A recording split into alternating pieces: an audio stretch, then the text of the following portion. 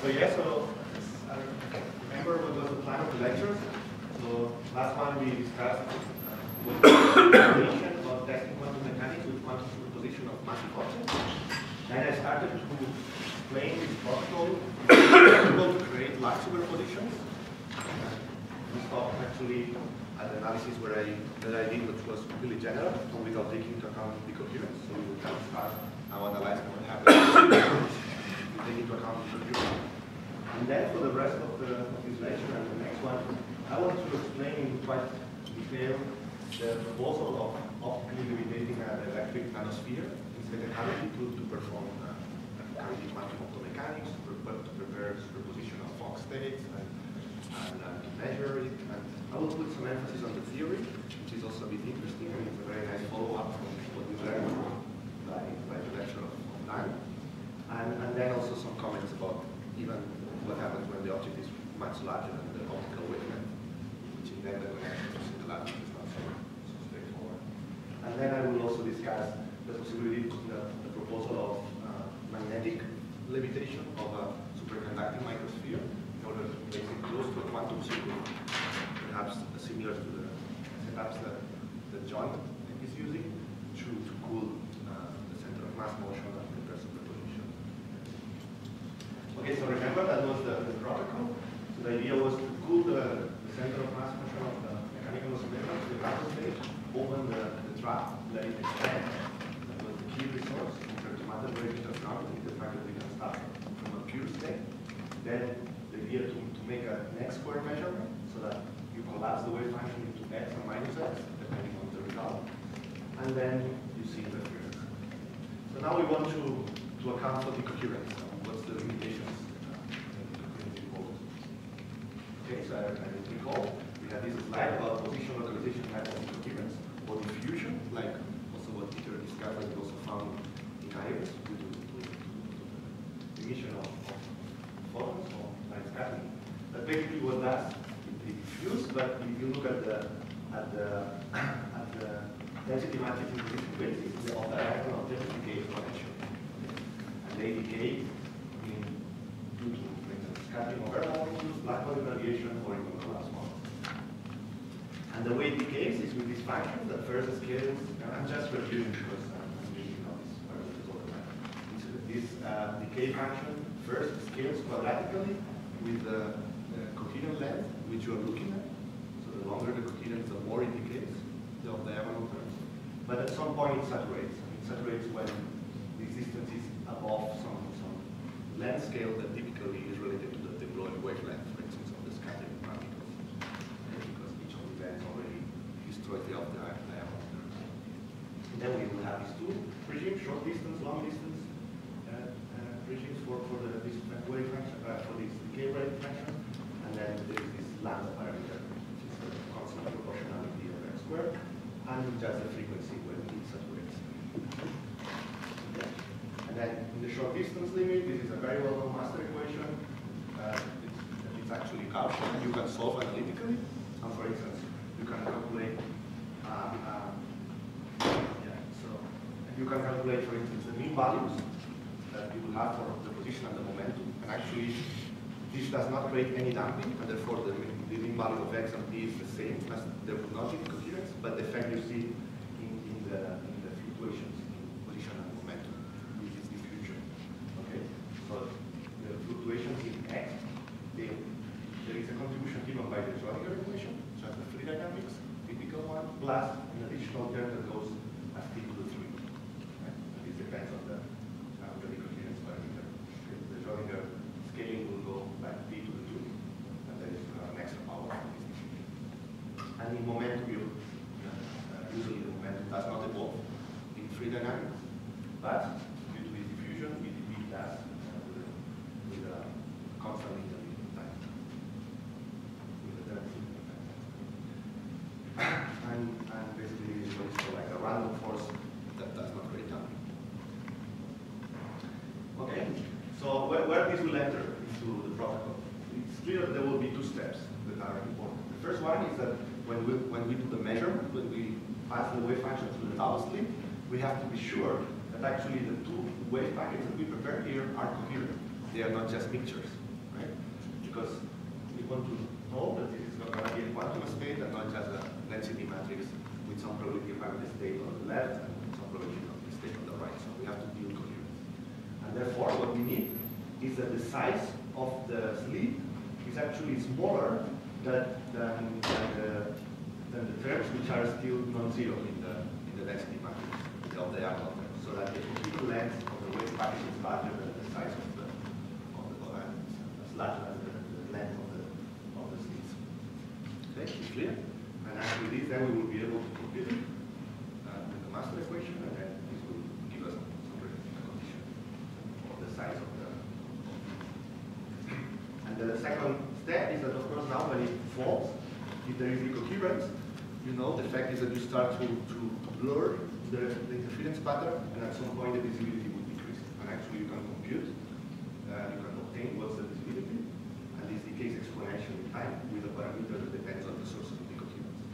Okay, so this is how this will happen. In particular, note that we can compute the correlation distance.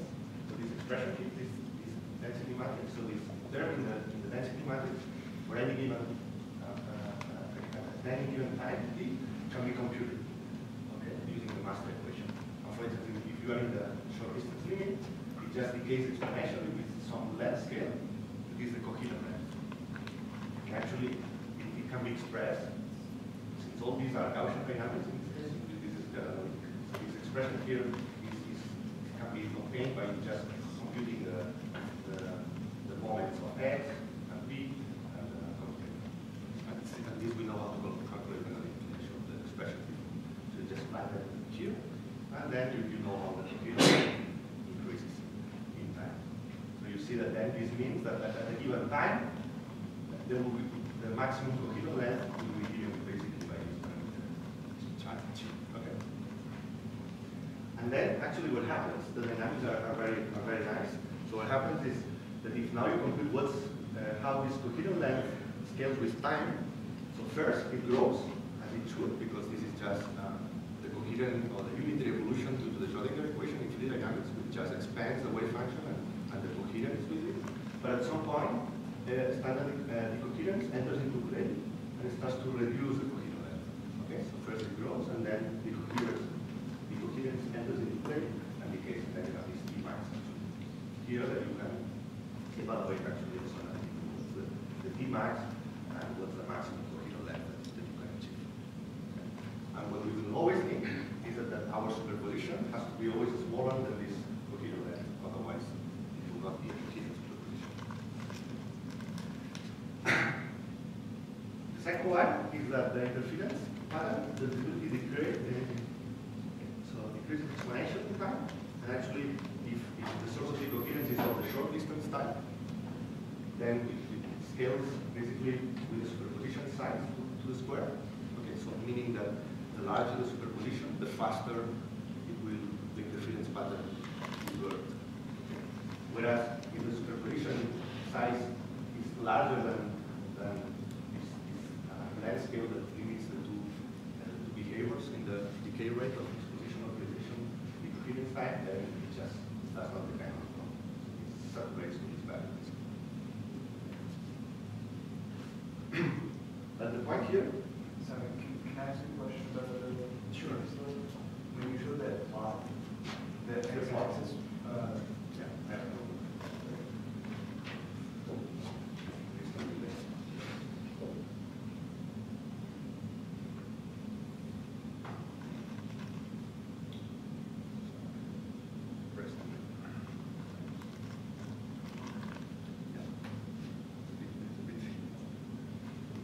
so the x-axis is in milliseconds. Well, what did you have to do to get a definitive time with that?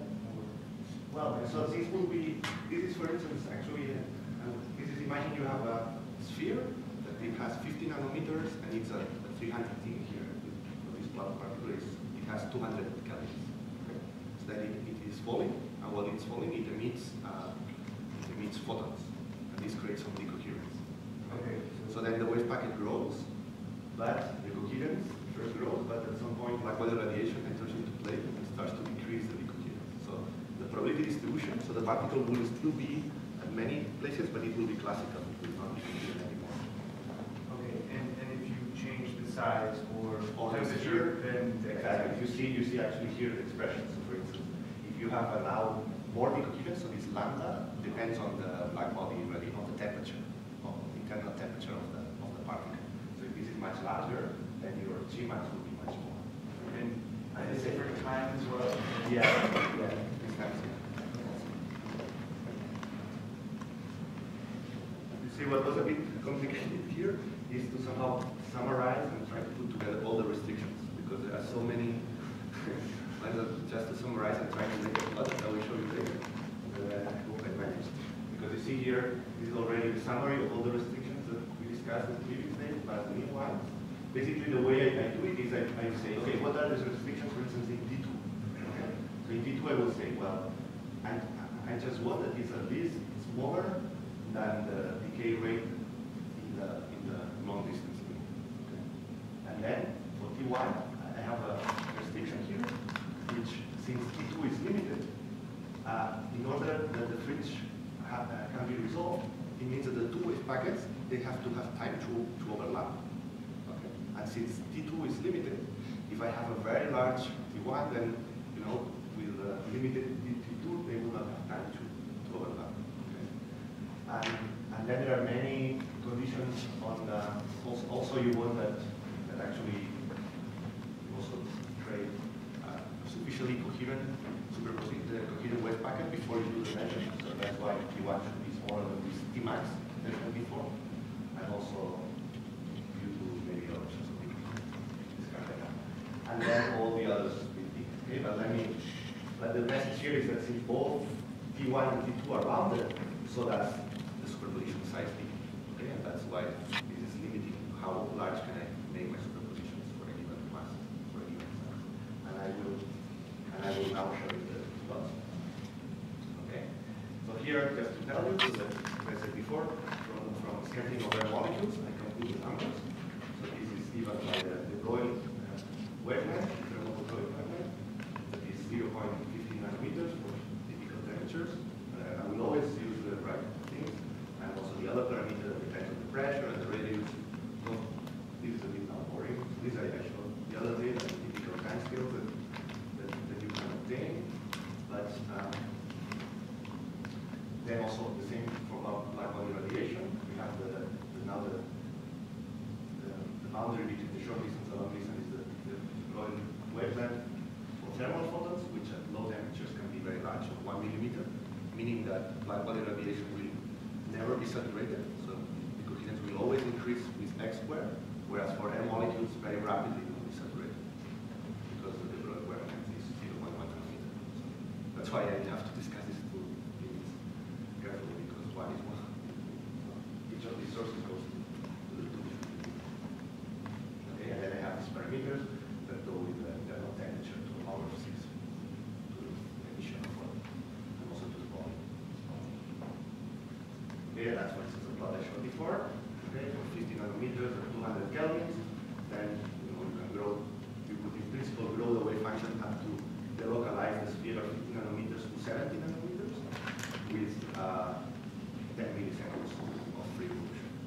So that's the message. And that's kind of interesting because you already see that you can delocalize the sphere over a size comparable to, so you can delocalize the sphere over a length comparable to the size of the atom. And this is a perfect vacuum? This, I will say that is just for black body radiation. You will see now the conditions for that.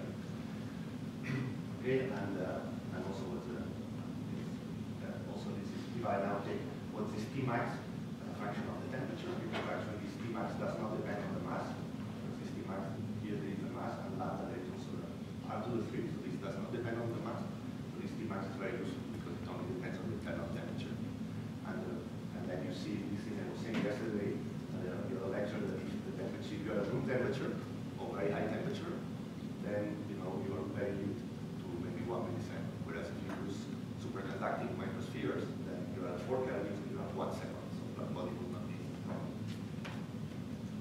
Is this in free space or cavity? That's that's, remember that, so these two important things are just when it's falling. And when it's falling, there is no laser light, so there is no light scattering. So that's why this, I just need to consider these two unavoidable. So these two sources of decoherence will always be there. Maybe depending on the physical implementation, there will be other limitations, which actually there will be. But here I just wanted to analyze with the minimum unavoidable source of decoherence, what are the limitations. Okay. But then, when I talk about the optical limitation of nanospheres, I will discuss what are the further limitations due to light scattering, for instance, the carrier. And then, for instance, I can make these plots. So if I assume a pressure of 10 to the minus 12 torrs and 200 kelvins for the temperature of the sphere, then what's the limitation on T1? Well, I have this limitation due to black hole radiation to up to 8 milliseconds, which is independent of the size of the sphere, as I said before, that's the Tmax. Then I have this idea that since T2 is limited to, I choose T2 to be 0.1 times 1 over gamma air, so the decoherence due to the of air molecules. And then I need these two wave packets to have enough time to come together. Okay, so then this is limited. Okay, let's put the limitation here.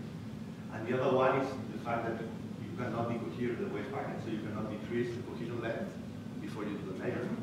And then, so basically, short message is this is limitation due to black hole radiation, and the brown is due to air molecules.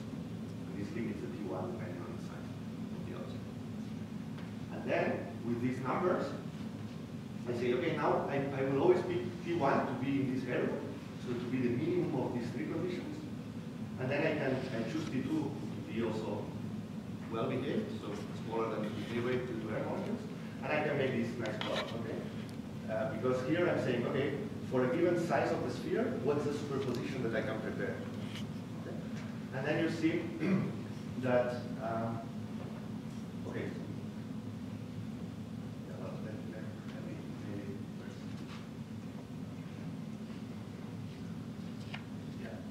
So here, so the message is that, for instance, for a sphere of 50 nanometers, you can prepare superpositions which are of the size of 50 nanometers. So you really can put the sphere into two positions which do not overlap. Okay, which, if you think about it, these spheres contain 10 to the 7, 10 to the 8, 10 to the 9 atoms, so then you are able to really place them at two positions in which they do not overlap. So it would be like taking a BC and really placing the BC into positions that they do not overlap.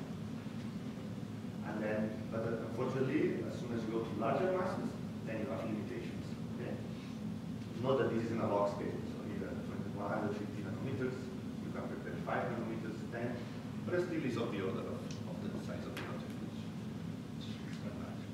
And the limitations here matter now, that this was again due to the fact that I don't want to reduce the visibility of the fringe. I want to create a coherent superposition such that the slit of the superposition size has to be smaller than the cohesion length. I want to resolve the fringe, even some position resolution, which I think here I assume 1 nanometer. Assume you can measure position with 1 nanometer resolution, and it's also limited because D2 is not cannot be very large, and also the larger the mass, the slower the dynamics is, and therefore the more time you will require to resolve the fringe. Actually, this is a strong limitation, the fact that it's very difficult to resolve the fringe. And this one here is basically due to the strength of the measurement. If I would be able to make a very strong measurement, I could prepare very small superpositions because then the width of the peaks would be much smaller than the superposition size. So that's kind of summary, but I hope it's not very confusing. But just for fun, I mean, I can just put more extreme numbers to see what's the limitation. So I put very low pressure, 10 to the minus 11 torrs, and temperatures of 4.5 Kelvin with the motivation of typical temperatures for superconducting materials. And then you see that you can have much longer T1s, going up to 1 second. But actually, if I now make the same plot, so the size over the superposition size, of course you can do much more bigger ones, something like having a sphere of 400 nanometers radius, diameter, separated a distance of 1 micron. Okay. And recall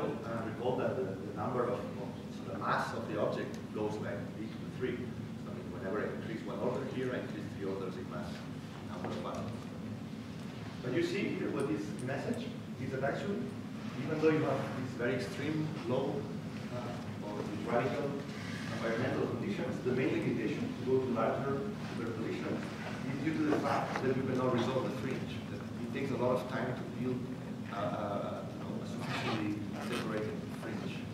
And that's due to the fact that, of course, this goes as wide over the mass.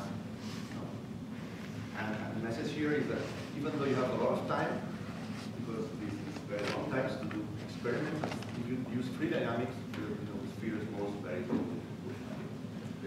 great superposition, but then it takes a lot of time before they interfere and they stabilize the fringe pattern. Okay. Yeah. And just to compare the two numbers, depending on the conditions, and the message that it's really limited by result, by how to resolve the fringe. Okay. So now I can use the same analysis, but on top of these sources of decoherence to put the effect of a possible collapse model, as the ones I discussed the other day. We call it the continuous spontaneous localization model. But basically depended on two parameters that were, I just go fast, just because I discussed this the other day. There were these two parameters, and especially this one gamma, that can be bounded with experiments. Okay? And the best bounds are typically 10 to the 9, 10 to the 6, 10 to the 9 times larger than this pattern. So now, if I take, this is this I discussed. So here now, if I make the same type of plot that I showed before,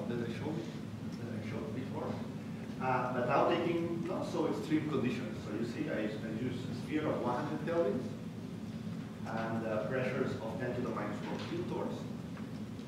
And then you see that the green area would be the area where you would falsify this model. Meaning that if you would take a sphere of 300 nanometers and prepare a superposition of 20 nanometers, then you would falsify the model. Because in principle, standard decoherence permits you or is predicting that you would observe the interference pattern, whereas the collapse model doesn't. Okay. And actually, I can make this type of simulation of the whole experiment.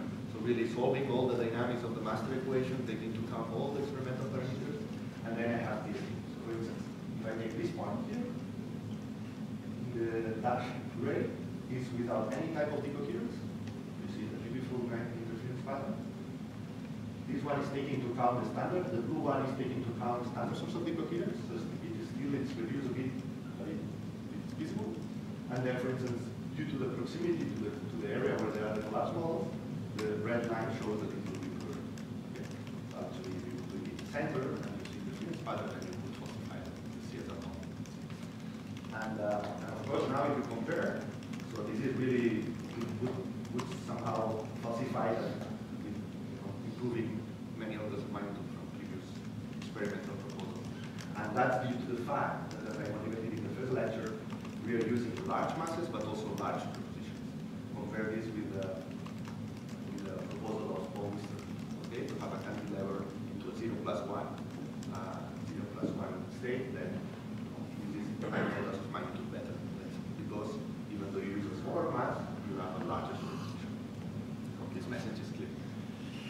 Very good. And what about errors? So taking into account these unavoidable sort of decoherence, can I test it? So as I said, it's the cool part is this parameter free.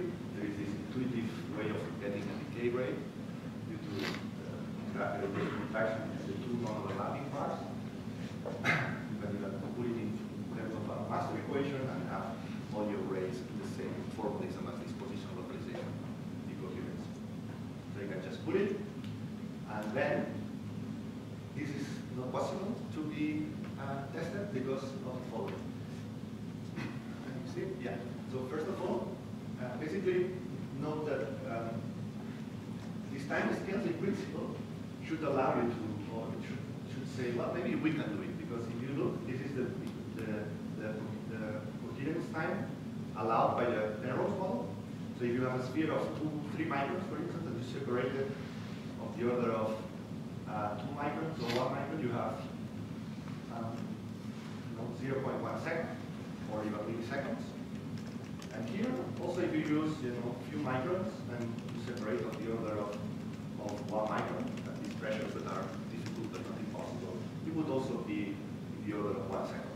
principle, the time scale would be very useful. But, however, the problem, so basically we would need that. So we would need T2 to be larger than the decay rate predicted by the Bernoulli model, but still smaller than the decay rate predicted by the scattering of air molecules. And it seems that there is room to it. But when, as I said before, the problem is that actually in this protocol, the size of the superposition is actually limited by the fact that the fringe are very slow to be built. And then the message here is kind of negative, saying that even in this super general scheme, taking into account unavoidable source of decoherence, I cannot test parallels. But maybe if we design a new protocol in which we increase the dynamics, for instance, by putting a repulsive potential, such that now as soon as you build the fringe, they start to grow exponentially in time, maybe then you can do it.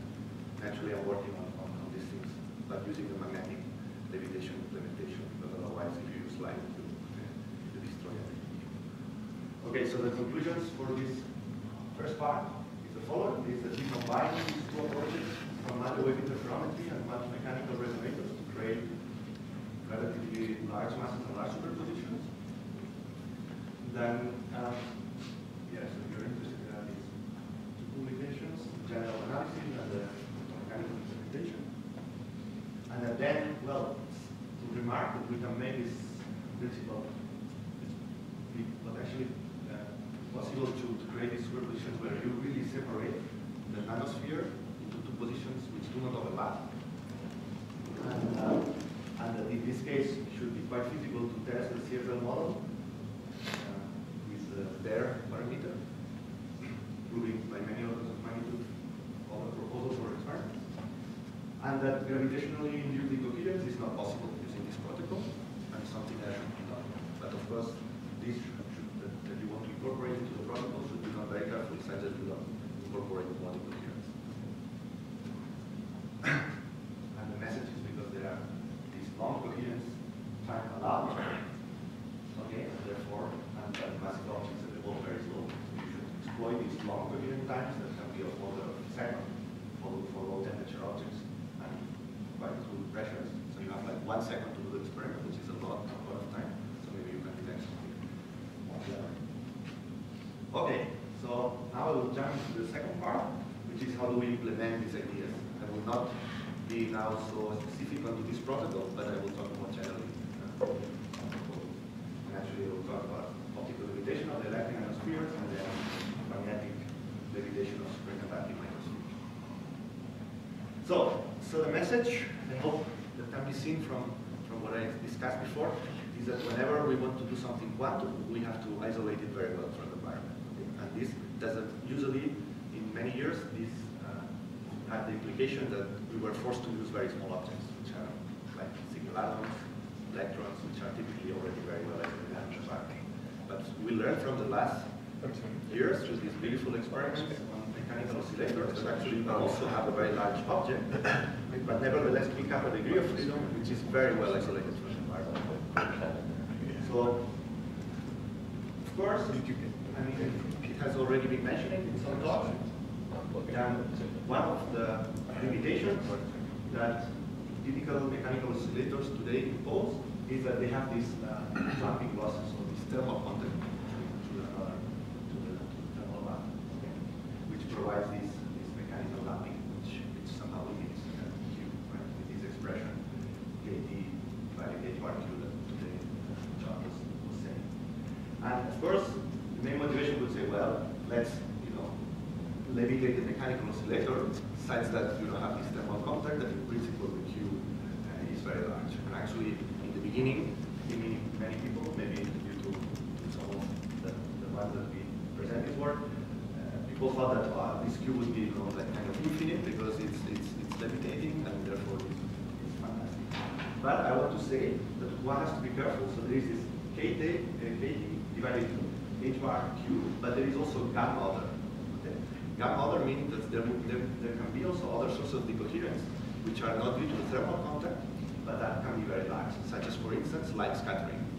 So So light scattering does not produce any damping. You know, does not produce any damping onto the mechanical oscillator. So you have an oscillator, and the scattering of air molecules, for instance, at very low pressure, does not create damping, and therefore you would have a very large cube. But nevertheless, I showed before that there is this position localization decoherence, a trace diffusion. And whenever you do quantum experiments, you have to take into account the other part. Sometimes we have to be careful when we talk about Q and decoherence. Sometimes it's not the same. And the second one, the nice property that this limitation has, is that automatically it allows you to have the mechanical frequency as a dynamical variable. And this is very, very useful because you can modulate the frequency. For instance, you can expand the wave function, or you can release the object from the trap. And I will show different applications, which you can already guess. Okay, so let me start with optical levitation. So that was a proposal we did back in 2010. So in parallel, but independently with a group of Jeff Kimball and Peter Solon. And also there was a theory proposal some months later by the group of Peter Barker. And now there have been some experiments going on. Some of them with still, well, some published results and some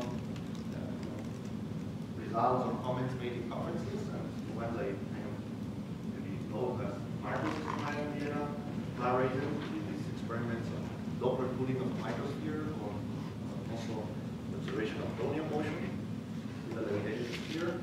Also Peter Barker involved. And also Romero-Isart in Barcelona with Lucas Navon in New York. They had a paper on 3D feedback cooling of a levitating nanosphere. It was a really small one. And also Andy Gerasi, I think, will talk about his progress in his lecture later. So the idea is we take an electric nanosphere, we trap it with an optical tweezer, we place it inside the optical cavity, and then we will use the cavity field to cool down the center of mass motion. And typically, in the beginning of this lecture, I will always assume the object to be much smaller than the optical wavelength, such that it behaves as a dipole, basically. And just remember, this means that the typical number of atoms is 10 to the 6, 10 to the 9. So similar to a BC, but of course, this being a solid object with a very high density.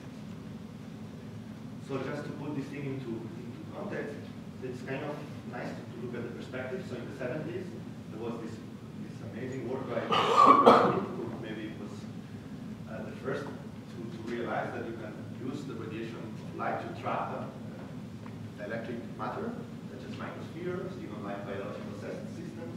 And he did experiments in liquid and even in vacuum. This beautiful, amazing book with all the details. Actually, I must say, I think that he invented the concept of optical tweezers. The fact that if you focus a laser beam to some spot, then you would create some dipole force, which attracts the electric matter into its maximum. Okay, and somehow this was the basis. And I have this. And this is something that is nowadays very much used, not only for quantum experiments, but for biological experiments. And I have this nice video where you will see a bacteria that is swimming, and then it's trapped with an optical tweezer, and then they can, with the control of the laser, they can do whatever with them. Start having fun. They can move along all the axes, also z-axis.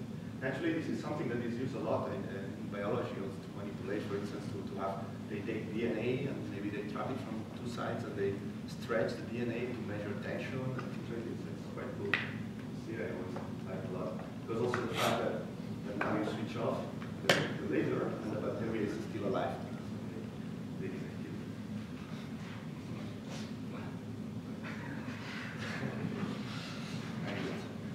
So, and actually these ideas were then the basis of trapping and manipulation single atoms and to bring them into the quantum regime, right? And this, of course, is a very successful application. That has yielded these Nobel prizes, especially for laser cooling, also then for the application of laser cooling, which is the generation of BC. And one could even say that also the Nobel Prize this year is also somehow related because they also cool the ions. So So now the idea is that, well, one see that in this perspective, since the last decade or so, some similar techniques of pulling objects and trapping, manipulating objects with light, now it's being applied to mechanical oscillators. And now in some sense, and without trying to sound arrogant, so what this field of nanospheres want to do is that we need to go back to the beginning and use the nanospheres that were first used by Ashkin and bring them to the quantum regime, to all the technology that has been developed during this decade. Okay. As I said, the features of this system is that the center of mass is effectively isolated and free and room temperature, but I will be very careful when I say here isolated, meaning I will discuss this when I'm here. Then this is like doing cavity QED with a solid object, but that contains billions of atoms, similar to the BCs that Dan was talking about. But here the difference is that you have a high density. This is a solid. And it might also be a potential system that can be used maybe as ultra high sensor. And Andy will talk a lot, I guess, about this in his lectures. You'll see this nice paper. And also, due to the fact that you can switch off you can release the particle from the trap very easily, or open, change the frequency, it also fits very well to maybe create these microscopic quantum superpositions as I discussed before. So let me now try to discuss a bit of theory of how to describe a system and actually to derive from the master equation. Okay. And actually that's a very nice follow-up it was very nice to have the lectures of Dan before deriving cavity QED with a single atom, because here we want to do the same, but not with an atom, but with a sphere. And we want to see the difference.